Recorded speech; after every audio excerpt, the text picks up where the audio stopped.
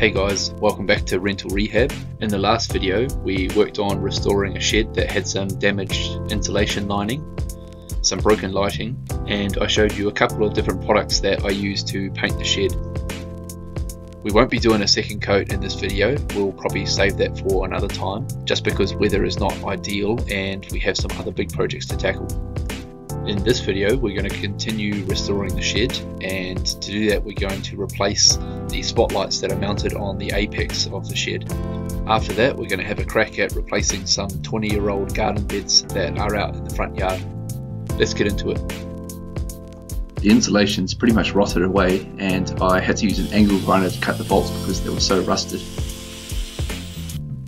And here's the old versus new. Then I removed the old junction box and the cracked conduit from the mains cable. I'm not going to show too much of the electrical process because if you don't know what you're doing you can get seriously injured. I have my restricted electrical license, so I'm qualified to replace those lights, and I'm confident that the circuit is fully isolated. Anyway, so I used some 8mm bolts with some nylocks and mounted those lights underneath the J-pole. On hindsight, I probably could have painted that pole, but never mind. The new 30-watt lights came with plugs on the end, so I cut those off, stripped them back and used blue points to connect them to the main cable. That was housed inside the only weatherproof box I had. I know it's got a switch on it. The switch is not used, it's just weatherproof. And then I can use some cable ties to fasten it to the J-pole. And just a quick look, it's not quite dark yet, but you can already see how bright it's going to be. Sweet, so now we've taken care of that light, we can move on to the front garden. With this place being a rental for the last couple of years, it's really fallen away in terms of maintenance, and you can see here the lawns are pretty much back to dirt. The trees in the centre of the front yard there have never been trimmed in that time. They've been dropping all their produce and fruit everywhere, and the garden beds are really falling apart. And I guess the main part of this project is going to be replacing those garden beds.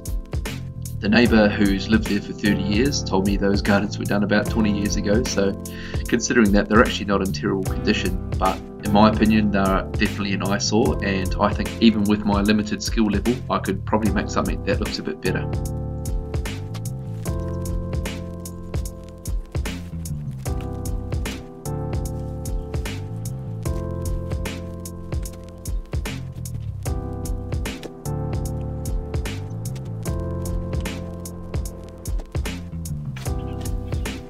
Some of these rounds were pretty hard to get out, particularly the ones that were around the bottom of the dirt. I had to dig away in a couple of areas and use a bit of brute force to get them out of the ground.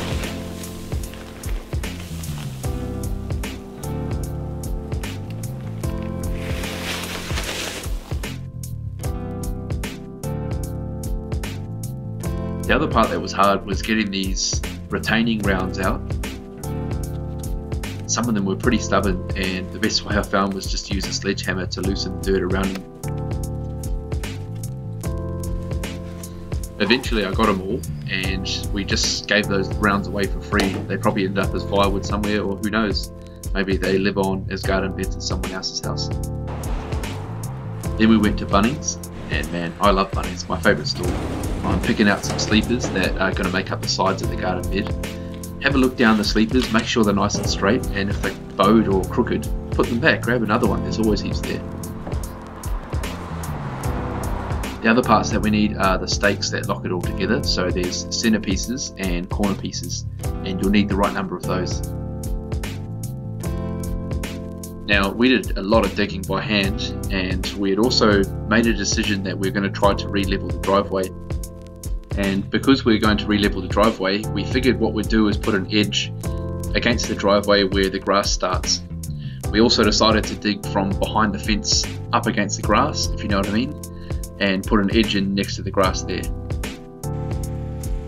So to help with that, we hired a bobcat, and that was delivered just after we'd been to Bunnings.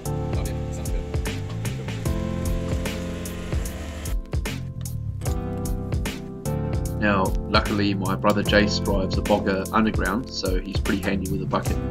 This bobcat, even though it cost, I think it was about $200 for a couple of days over the weekend, Even though it costs a little bit of money, it just saves us so much time. And I think sometimes with projects that are a little bit bigger, it's worthwhile spending that extra dollar just to make the job easier on yourself.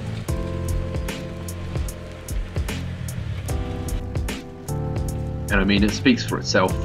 The advantage of that bucket is it leaves a really nice flat surface, which is perfect for laying new road base. And that means that we can get a much flatter finish than we could have by doing it with hand tools.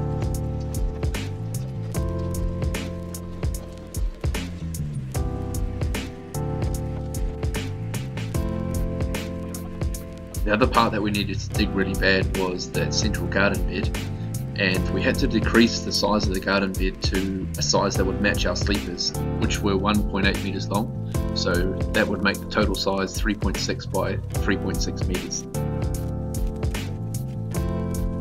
Now the Bobcat did a pretty good job at cutting the garden bed back, but the only thing it couldn't do was get through the roots of those palm trees, so we resorted to using a combination of spades and hand saws to cut through those roots.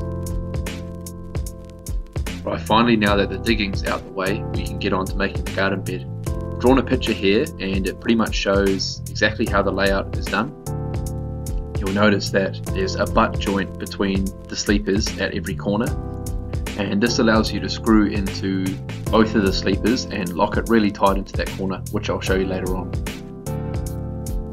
Just eyeball up what you think is as straight as possible and just stand those stakes in the ground.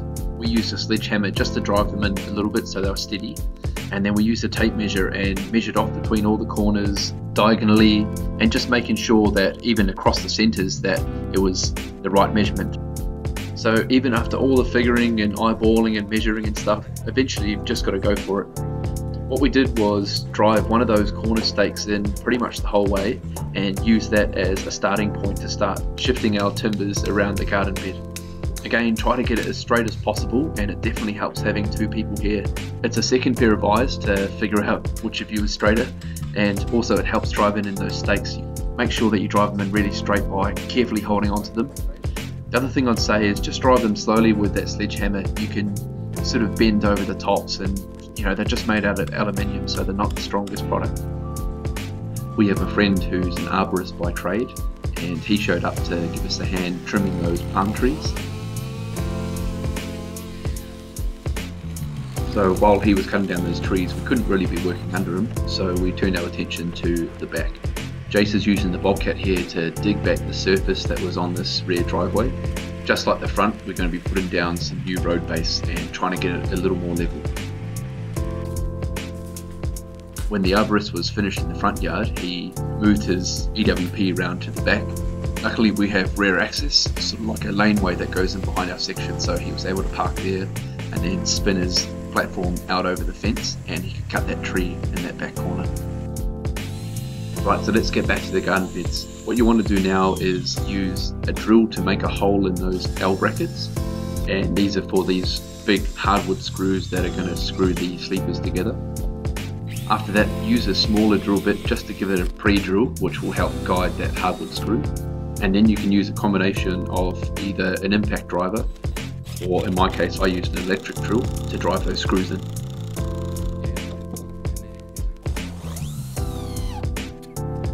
Again, here's a little picture just to show where I put those screws. And this is pretty much how it looks in the end. We never really got it perfect, but it's just a garden bed, so no worries. We moved on to edging the driveway and the lawn behind the fence, and for some of these we had to cut the pieces, and we just used a circular saw. There was a lot of digging that had to go on behind the fence to get those sleepers in nice and level, but it was pretty simple in the end. Luckily for us, we had some professional guys come in and build that front fence there, so we pretty much just used that as our guide for getting those sleepers straight. We didn't use a string line or anything, so I know there's some professional builders out there on YouTube that are just going to rip me up, but that's fine. And if you've got some comments to help me out, that'd be cool. I'm really happy to learn.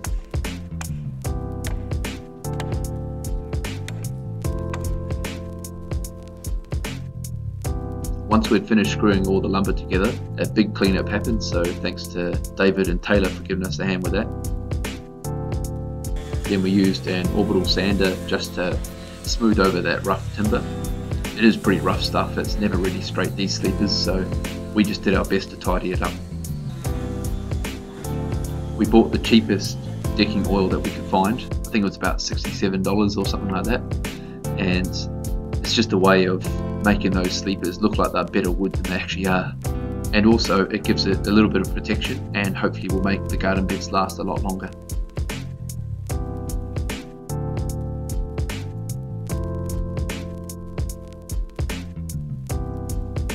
With the garden beds and edging finished on the driveways, we went and ordered some material to put down on the driveways and also got a trailer full of black mulch.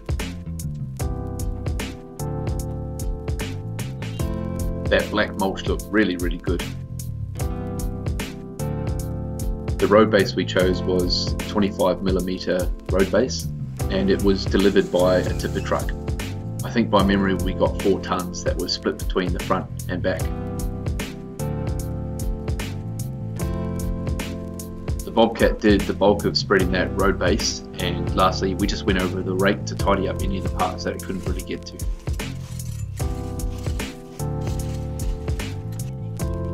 So then we used some of that road base we had dug up off the driveway at the front to fill in the garden beds. I put some weed mat down, just hopefully to stop any weeds or anything growing back through from the old garden stuff, and then I used that black bark to cover over the garden. Here's a little tip, just put a piece of cardboard or anything like that, even a sheet, down below the trailer, and that'll stop you spilling all the stuff when you're loading.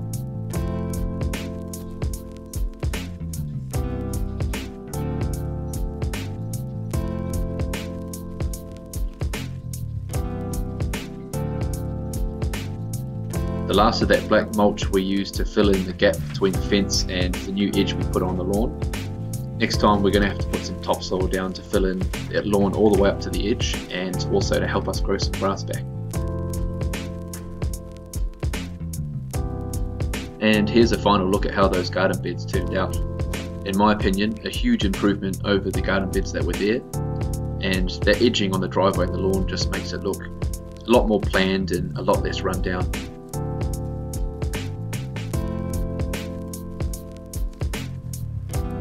Thanks for watching this video, hopefully you picked up some tips. Let me know what you thought about it in the comments section below. Cheers for watching, see you next time.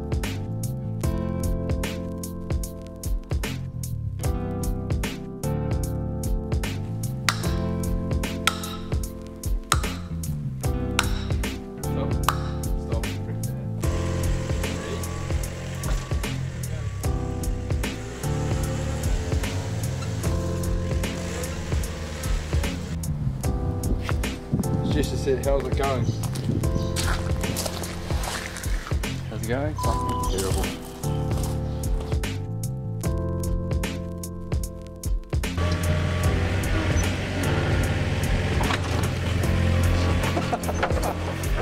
There goes the bricks. Oh,